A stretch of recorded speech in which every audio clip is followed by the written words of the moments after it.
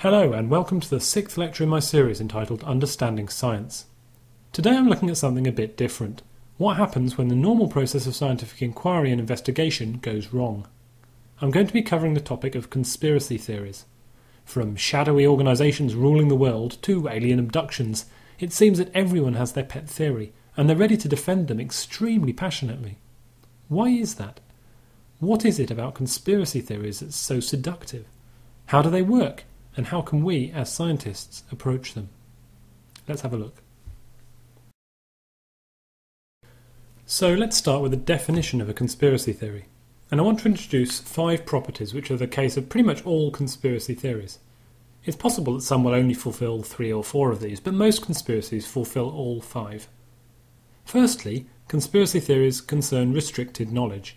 That is, knowledge that is not publicly acknowledged by the organisations who are the subject of the alleged conspiracy. Yet this knowledge has been discovered by a small group of people, sometimes growing into a larger fraction of the population. Though usually conspiracies are driven by a strongly believing core and a less strongly believing periphery, mainly composed of people who generally accept the claims of the conspiracy but aren't willing to do anything about it. Secondly, conspiracy theories usually concern powerful forces. Often it's the government, sometimes mysterious shadowy organisations who keep themselves secret. And then sometimes the theories get towards the wacky side and start involving aliens or lizard people, which is where it gets really fun. Thirdly, there is always a cover-up of some kind. The restricted knowledge, whatever it might be, is of such a nature that the people implicated by it will do anything they can to hide the truth that this knowledge apparently reveals. The fourth component of a conspiracy is that the conspiracy has significant implications for a wide swathe of the population on the Earth. And it is because of these implications that the parties implicated in the conspiracy wish to keep the conspiracy secret. Fifthly, and finally, it's important that most people are unaware that there is a conspiracy at all. Most people continue in their lives blissfully unaware of the nefarious goings-on that are taking place around them. Conspiracy theorists often perceive of themselves as the few who see the truth, the few in whose hands the future of civilization depends. The history of conspiracy theories is a reasonably modern one, though I'm sure they have been going on for many years, centuries even. As soon as there are governments and powerful ruling classes, there would automatically be conspiracy theories popping up around them. But it has to be admitted, I think, that the most substantial change in conspiracy theories has come around with the invention of the internet. Though that's not to say that there were no significant conspiracy theories before the early 1990s, or even that the theories before then had since been abandoned.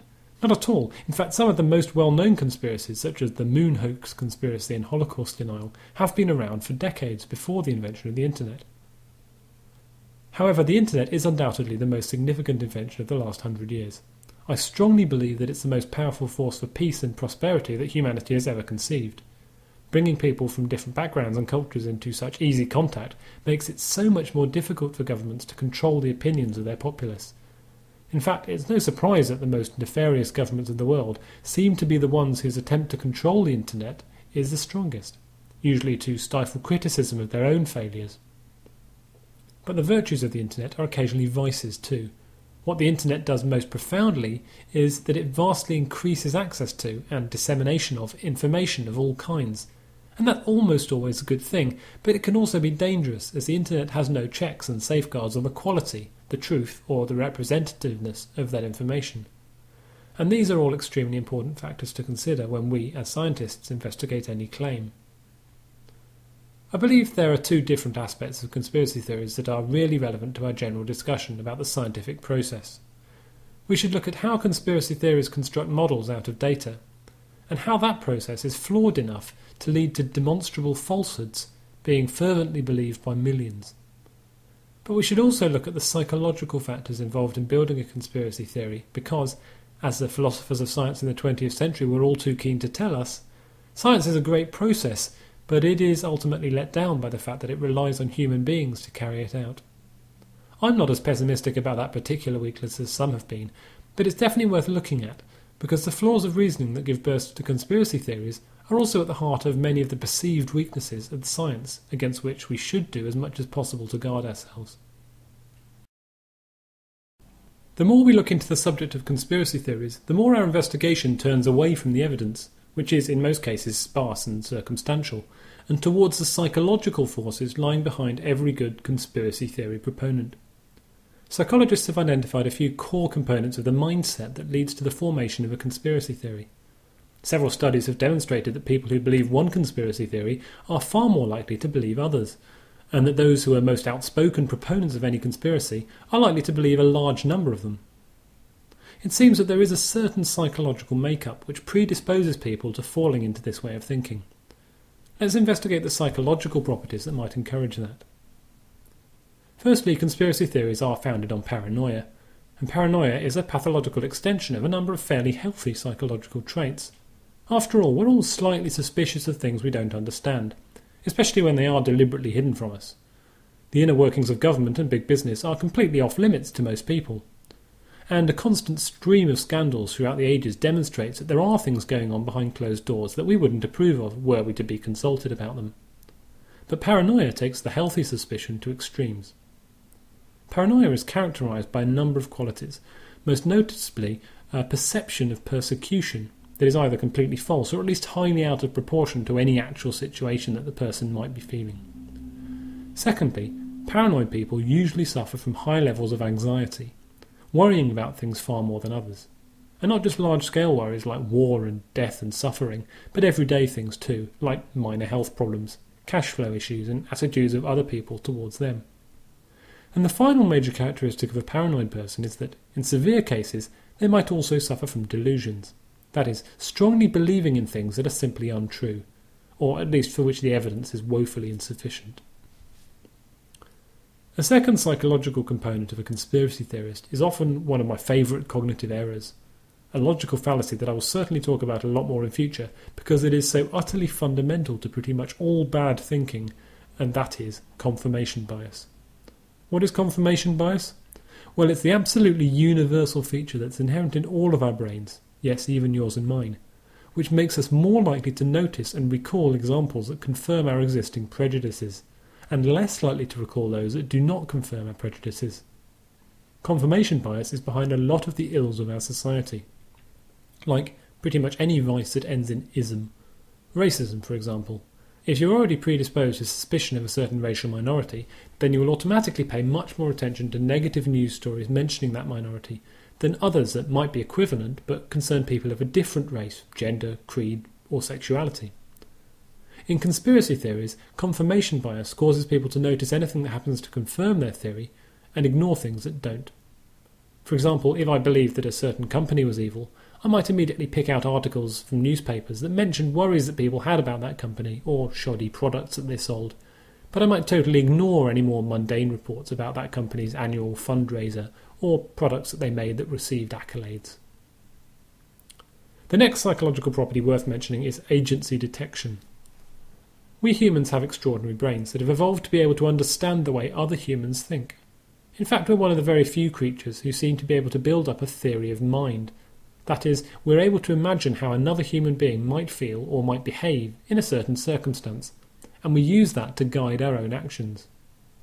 However, this ability often fires a little too frequently, and we ascribe intelligence, deliberate thought and organisation in areas where it really doesn't exist. For example, we get splashed by a passing car driving through a puddle, and we assume that the driver did it on purpose.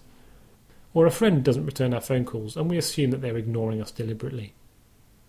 But we also ascribe conscious planning to completely non-living, non-thinking entities, like when we suffer a series of random disappointments and assume that someone must have planned them.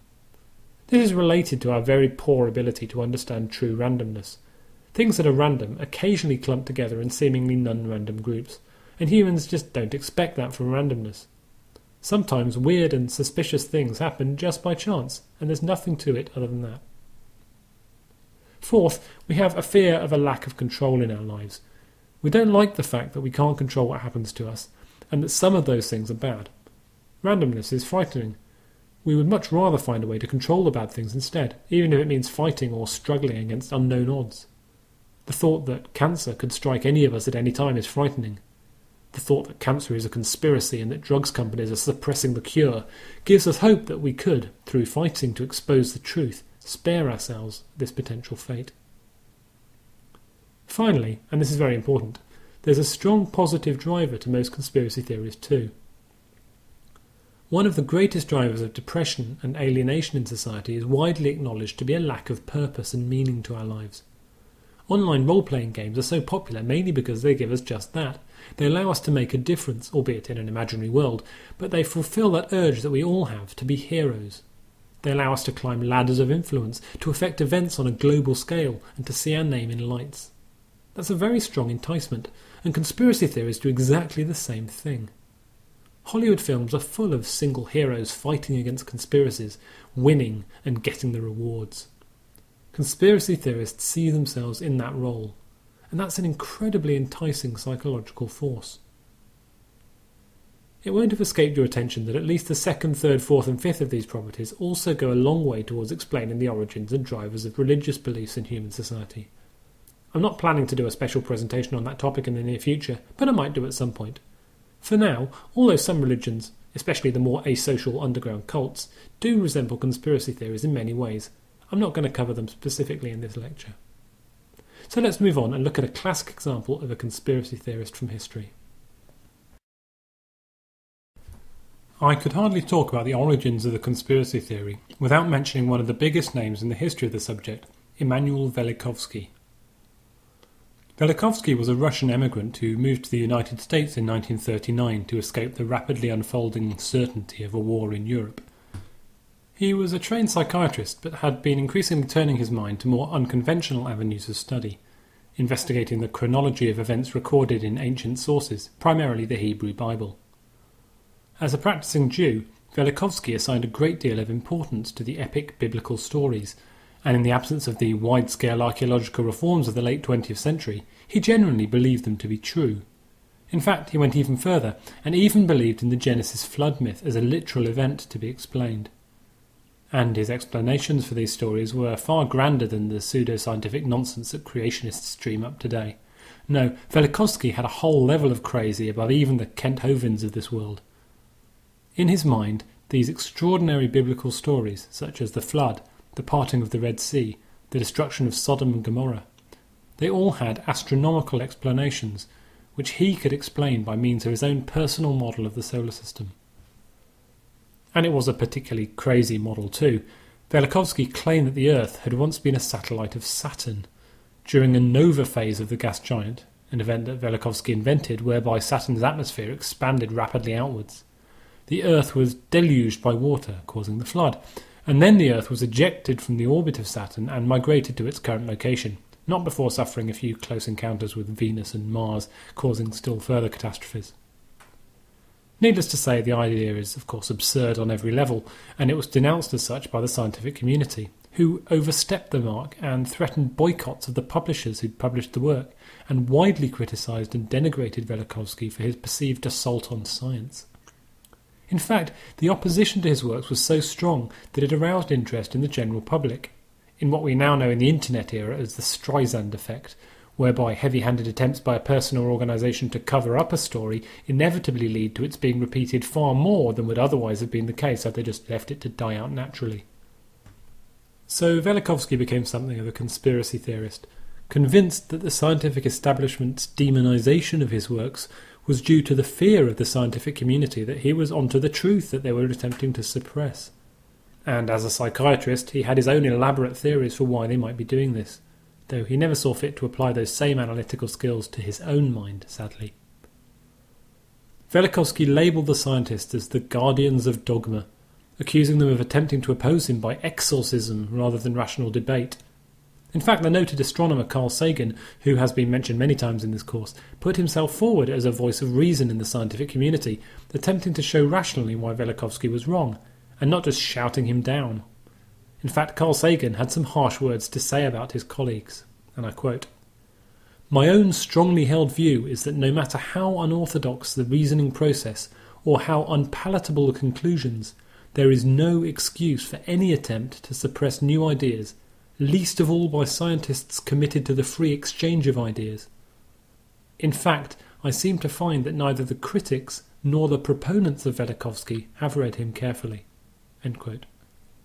Sagan's point was that we should criticise what we understand, and based on reason and science, not vehement anger. It's not clear whether or not his strategy worked. After all, Velikovsky's ideas are dead and buried, but perhaps more by luck than by anything else.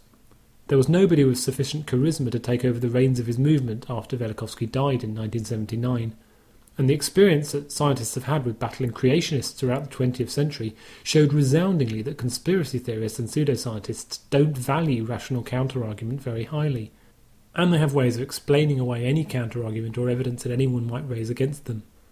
There's a particular characteristic of the conspiracy theory, as we've learnt, whereby you are almost impervious to any disproof. But Sagan's point is well made, and I think it's a valid one. We shouldn't automatically discard any theory until we've evaluated it on its merits. And on that score, Velikovsky's ideas have been entirely and comprehensively refuted. Pretty much everyone should be aware of the moon hoax theory.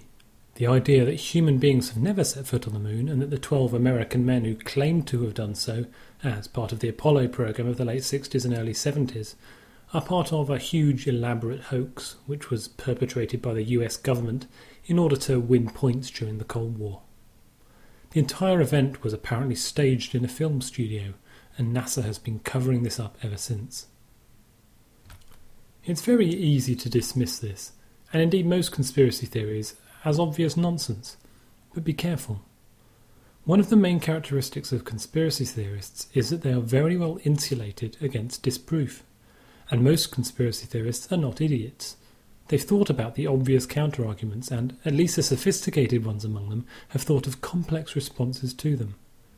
So a naive young scientist would laugh in the face of a moon hoaxer, and then get bombarded with statistics about solar radiation, anomalies in Apollo-era recordings, photographs, light angles and shadows, not to mention fluttering flags. And then it's very easy to get frustrated, angry and confused all at the same time. This is an excellent example of a conspiracy theory because it concerns an event that most people take for granted, but yet which, with a few carefully crafted arguments, can be made to look extremely suspicious indeed, at least to the mind of anyone not intimately familiar with the matter. In fact, though many of the claims of moon hoaxers are very easy to dismiss, and some are just downright lies, there are a few claims that they put forward which are difficult to disprove, and require some considerable technical knowledge. So much so that fully 20% of Americans believe that the moon landing was a hoax. Yes, you heard that correctly. In a country which is so advanced that in the space of less than a decade, it went from the very first manned spaceflights to taking 3 men the 400,000 kilometres away from the Earth to the moon, landing 2 of them on the surface, and then returning them all safely to Earth. And this is in the 1960s, before the era of personal computers. A country so advanced to achieve this feat, yet a fifth of the people living in this country over 40 years later still don't believe it ever happened. One might not be so surprised about this, given that something like 44% of Americans believe the Earth is less than 10,000 years old, but that's another story. In fact, see my earlier set of presentations on the subject of creationism to discuss that further. As it happens, creationism is a conspiracy theory not dissimilar to those I'll be discussing today. Anyway, it's very easy to get distracted here by the minutiae, which is exactly what the hoaxers do. They study anomalies in photographs and videos. They come up with scientific theories that they claim prove that the whole mission was impossible. They look for anomalies everywhere, as do all conspiracy theorists, and they totally ignore the bigger picture. And in this case, the big picture is huge. Of course, all the small anomalies that the conspiracy theorists come up with can be explained given enough knowledge, but the bigger picture is much more damning.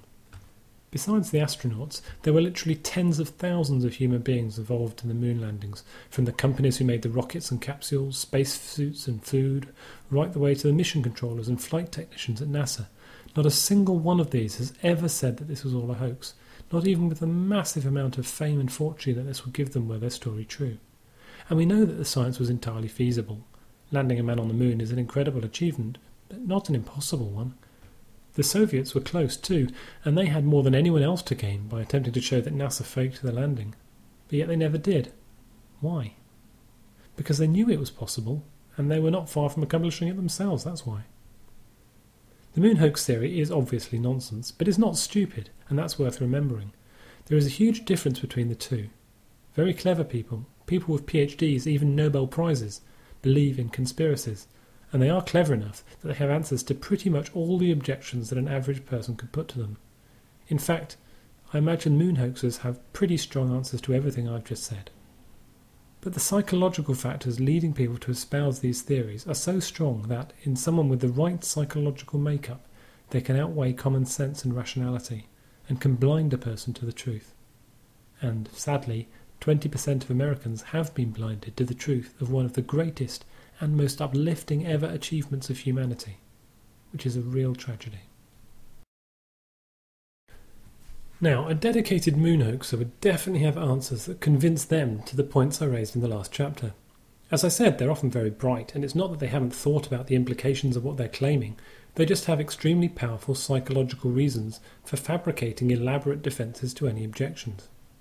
So let's look briefly at some other classes of conspiracy theory that have arisen, and let's discuss their drivers. The first big family of conspiracies is historical conspiracies. That is, those people who deny that significant historical events occurred at all, or at least that they occurred as the history books claim. And to be fair, the history books are sometimes wrong about large periods of history, so this is sometimes a fair thing to claim. The most famous and pernicious of all these theories is Holocaust denial, which claims that the Holocaust against the Jews in the Second World War wasn't anywhere near as substantial as historians claim. Official figures given say that the Holocaust saw the deaths of around 6 million people in Europe. Deniers generally say that this is at least an order of magnitude too large, sometimes two, and that the deaths were therefore in the hundreds or tens of thousands instead. Clearly this is highly offensive to those who lost families in this most revolting part of human history, and the obvious claims of anti-Semitism predictably get flung around pretty soon. And this is probably a big driver for this conspiracy theory in many cases, but it's not a counter-argument to a conspiracy theory to say that. Just because someone believes a conspiracy theory because they're an anti-Semite, it doesn't mean that the theory is wrong, and calling out the source of an idea as being flawed or morally pernicious doesn't disprove the idea itself.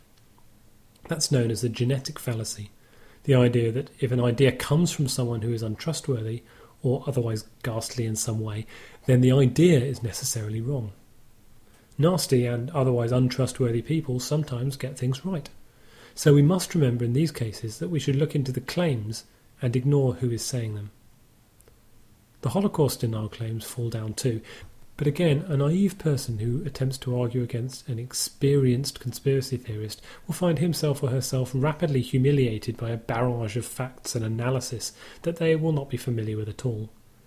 To an experienced historian, the disproofs are obvious, but that takes skill and knowledge.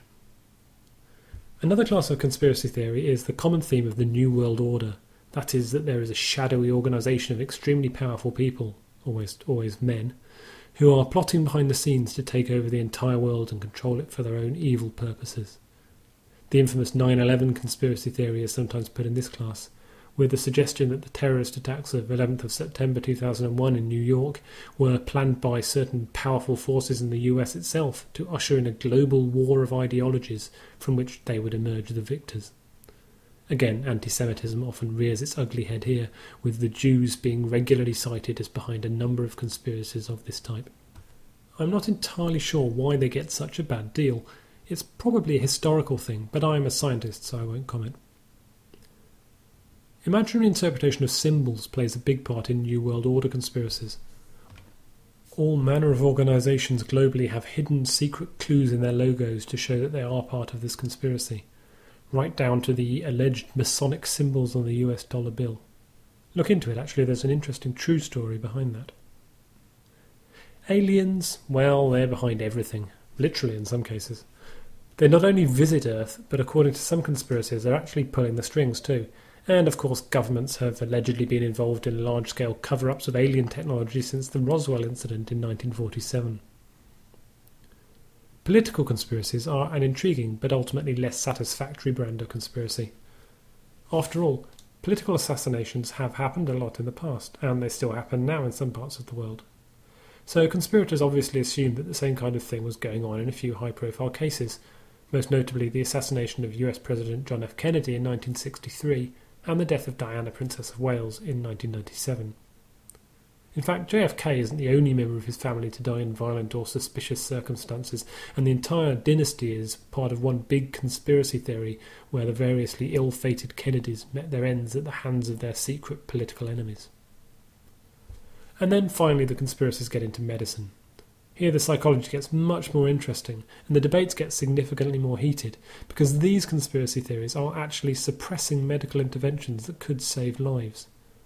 There are claims that AIDS isn't a real disease, or that its cure is well known but suppressed, or even that it's a government-engineered bioweapon.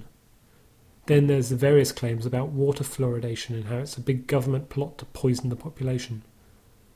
And then finally there's the granddaddy of them all, the claim from the late 90s and early 2000s that vaccinations are somehow unsafe and cause early onset childhood diseases such as autism. All fully debunked, of course, and conclusively disproved by rigorous scientific testing. But as we will see, conspiracy theories have a complex structure that makes them almost entirely immune to counter-evidence. So these particularly evil conspiracy theories live on and continue to rack up an increasingly devastating body count across the world. So at this point, I'd like to introduce my law of conspiracy theories. Strictly speaking, it's not a law, it's an observation, but nonetheless, here it is. It's really quite simple. All conspiracy theories are wrong. There you go, not bad, huh? And I have not only theoretical underpinnings to that, based on the inherent implausibility of a conspiracy ever forming or remaining secret, plus the obvious psychological discoveries showing how human beings are extremely strongly driven towards conspiratorial thinking, as it satisfies so many of our needs, especially people who are already of a slightly paranoid nature. So let's look into my justification a bit deeper. First of all, and this is probably the biggest one, conspiracy theories are rarely, if ever, plausible. They almost always require a large-scale cover-up of a kind that simply could not be orchestrated in this day and age of anonymous electronic communication and extraordinary financial incentives to tell all. Conspiracies are usually scientifically implausible, requiring impossible levels of technology to monitor, control, or deceive the population. Even those that are scientifically plausible often have other enormous red flags, such as the extraordinary level of malice that would be required to carry them out. In fact, this is an important point. It tends to be that malicious people are not only rare, but in spite of comic book bad guys and James Bond villains, it's just incredibly unlikely that a sufficiently large number of sufficiently evil people would ever be able to coordinate themselves on such a scale without it all dissolving into chaos. And pretty much all conspiracy theories require the complicity of a huge number of people, all of whom have to go along with the plot and all of whom have to remain completely silent afterwards. It's simply not plausible. Secondly, the logic behind conspiracy theories means that they are innately unfalsifiable, which leads to a situation where a theory cannot be disproved in the mind of a devout conspiracy theorist. Why do I think this? Well, it's simply a consequence of the hypothesis behind most conspiracy theories that there is a large, all-powerful body pulling the strings. And if there is ever any evidence released that contradicts the theory, then it was clearly planted by these same secretive organisations in order to throw loyal conspiracy hunters off the track. Health conspiracies are the most unbelievable in this regard. Take vaccination, for example, which saves countless lives across the globe in reality. But in the minds of a conspiracy theorist, it is caricatured as a dangerous, disease-causing, money-making scam for big pharmaceutical companies. Well, of course, anyone who publishes a study showing that vaccines are safe and vital for child health is clearly in the pocket of those same villainous pharmaceutical companies. And even if those same researchers are occasionally critical of Big Pharma, then they're just doing that to throw the conspiracy theories off the scent, etc. Self-confirming theories are impossible to refute. In the conspiracy theorist's mind, their whole theory is self-consistent. It doesn't have to be true to be self-consistent, of course. And because any evidence against a conspiracy is counted as evidence in its favour, then there's nothing anyone can do by direct evidence alone to convince them that they're mistaken. Look, they say, look how powerful the conspiracy is. It even manages to remove all evidence of its existence. Next, there is a simple empirical point that is worth pointing out too. No conspiracy theory has ever been proven true, and many have been comprehensively proven false. Now at this point, many people will complain and say that there have been many conspiracies over human history that have been adequately documented. And in that regard, I'm not denying what they say. I didn't say that conspiracies didn't happen. I just said that conspiracy theories are always wrong, and there's a difference. Conspiracies sometimes do happen, but they're never even close to the scale of most conspiracy theories in nature. And not only that, but they also never actually spawned conspiracy theories before they're discovered.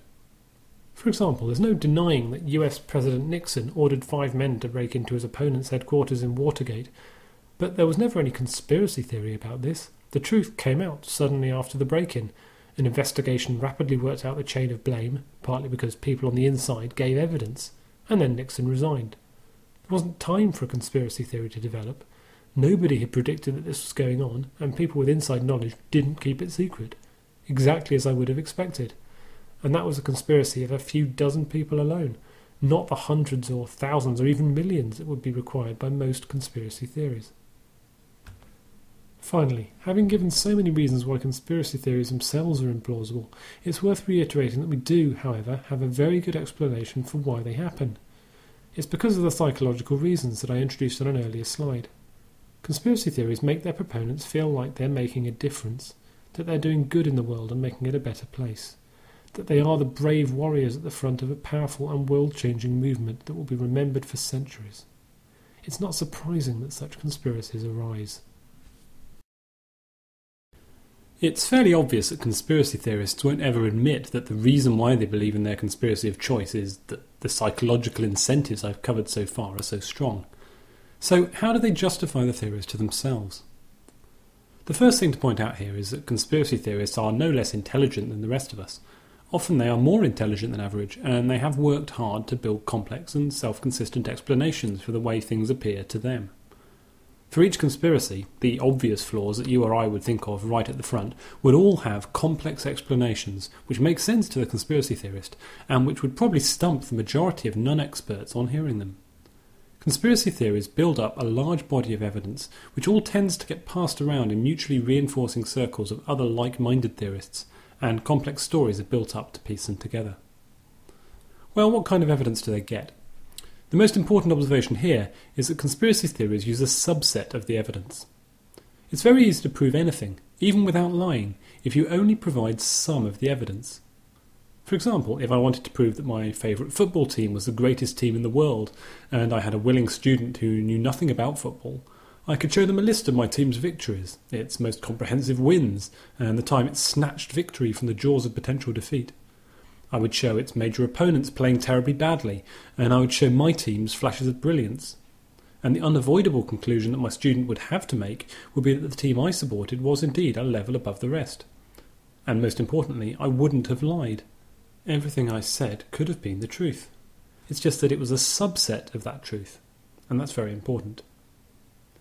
On top of that, of course, conspiracy theories often contain falsehoods that get assimilated with the rest of the data.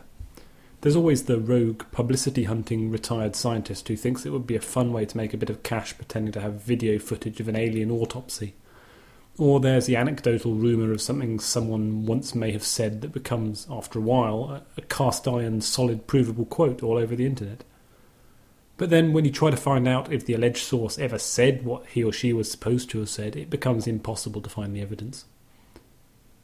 The next point worth making is that stories are way more seductive than data or scientific papers. Scientific explanations are often dry and unexciting. Usually they are way less interesting than the alleged conspiracy explanation.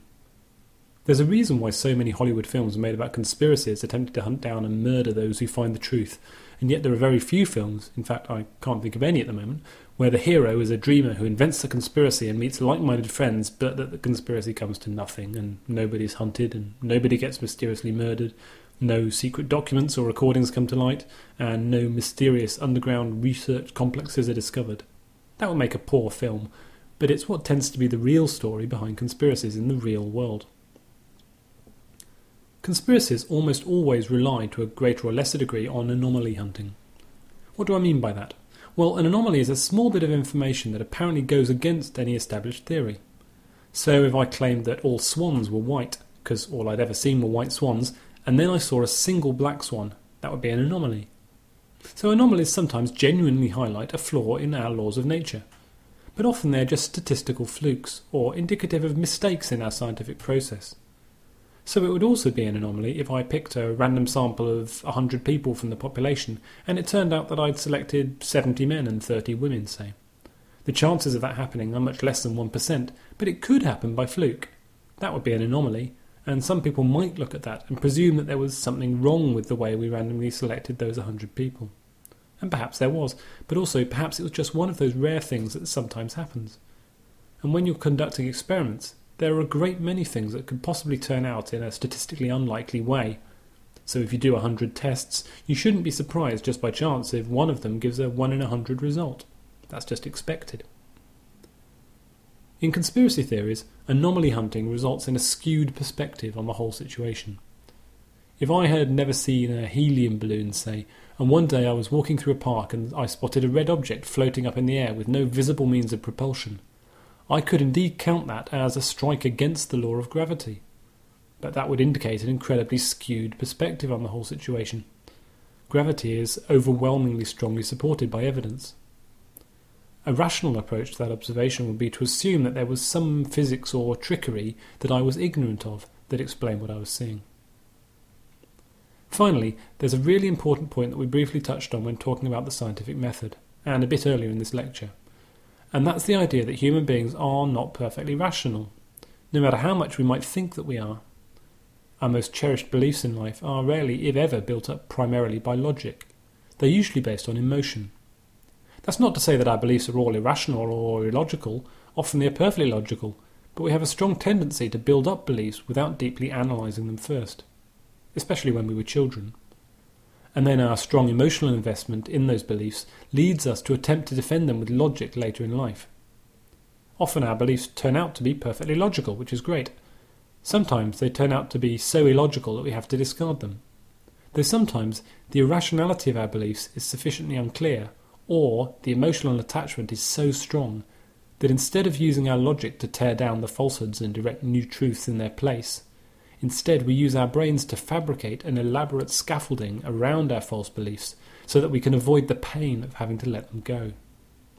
Conspiracy theories are, as I've shown, extremely emotional concepts, and they're generally defended more on the basis of the emotional value they give rather than the existence of actual evidence to support them.